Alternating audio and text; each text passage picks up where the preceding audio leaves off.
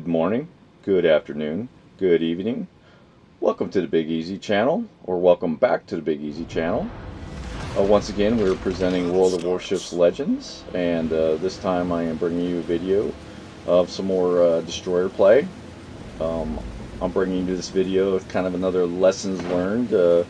Hopefully teach some of the newer destroyer players out there on the subject I'm about to bring up. But anyways, I'm sure most of you are familiar. This is the German destroyer, the premium T-61. This destroyer is considered by many probably the best destroyer at the tier. This is probably my most favorite ship in the game. This ship is always my go-to if I'm playing other classes or higher tiers and I'm frustrated with the gameplay.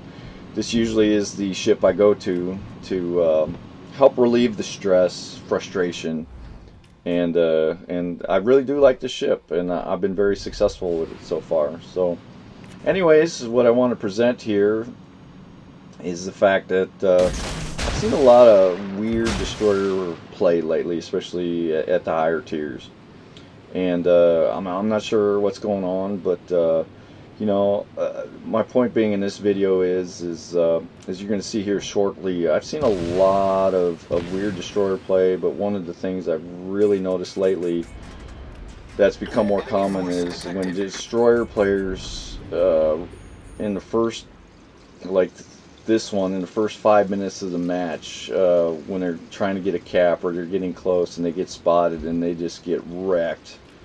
A lot of them will just kind of throw their own game.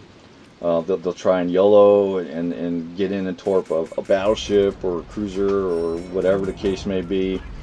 And they kind of give up, and they kind of just give themselves killed, whether it's open gunboating for really no reason or anything like that. So anyways, here I've spotted a destroyer, and generally in a T-61 I have no issues of taking out destroyers, especially Jervis, even though they do hit pretty hard.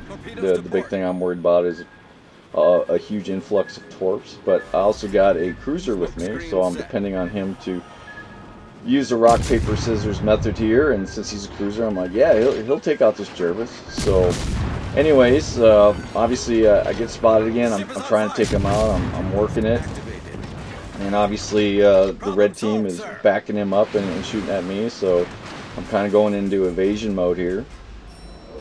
But my thinking is well, okay, I got this cruiser with me, this Leander, and I got support, and I got this battleship too, and I got a destroyer on the other side. So I'm gonna kind of veer off from the cap right now, and I'm gonna go find this destroyer because I'm on the T-61. I got hydro, and I'm more capable of getting this guy.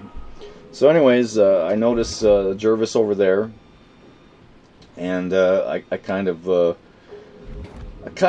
didn't realize what was going on.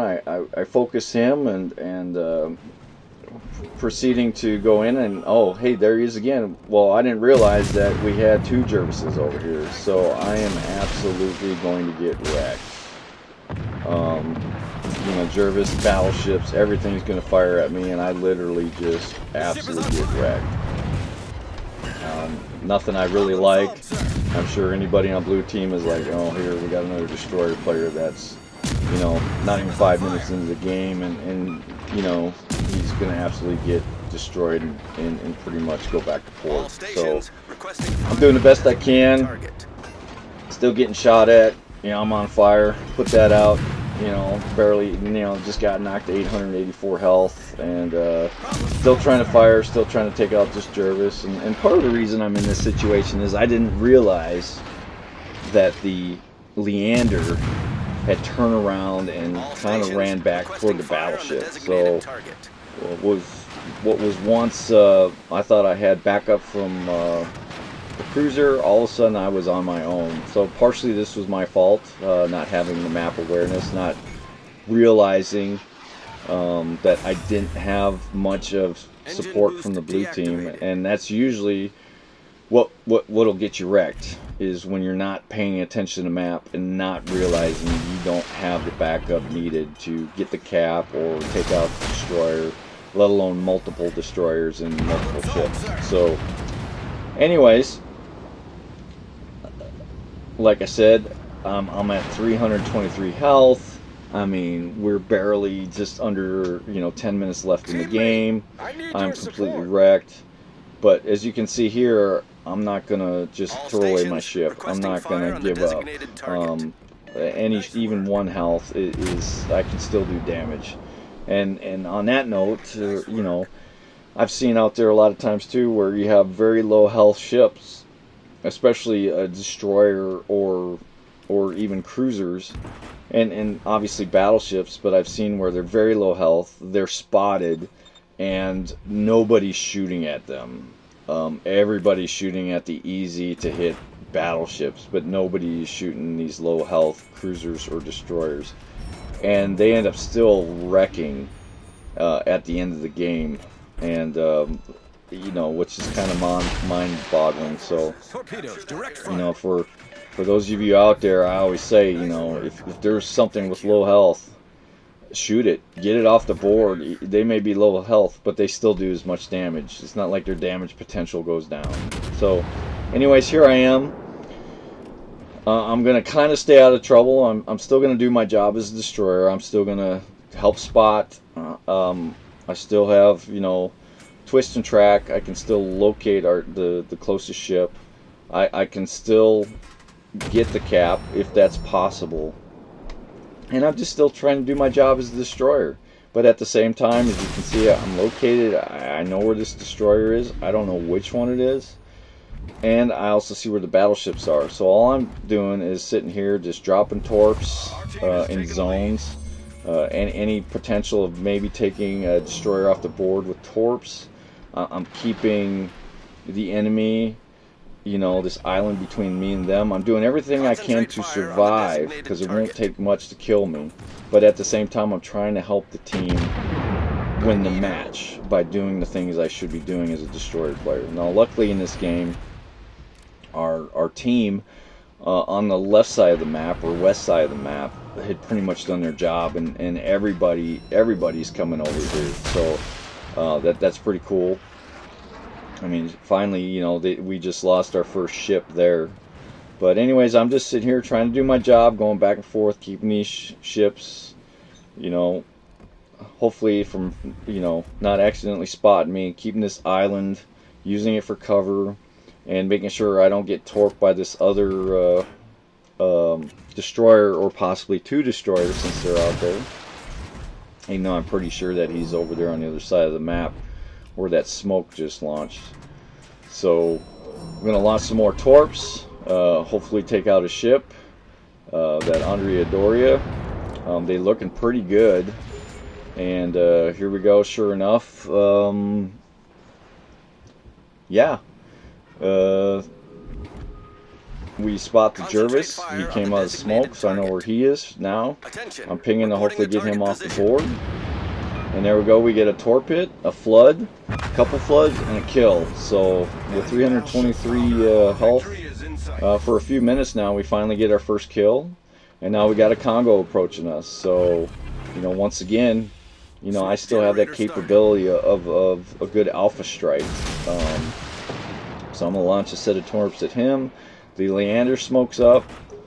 And I'm still keeping the island, and between me and the ships, I smoke up here just so I can kind of help out. I'm not really in fear of getting torped, but I'm keeping my eye out. I got my Hydra still going, and sure enough, yeah, those torps are spot on, and we get our second kill and take out the Congo. So now there's the other Jervis. I see exactly where he is. I'm not worried about him. So we still know that other destroyer's here.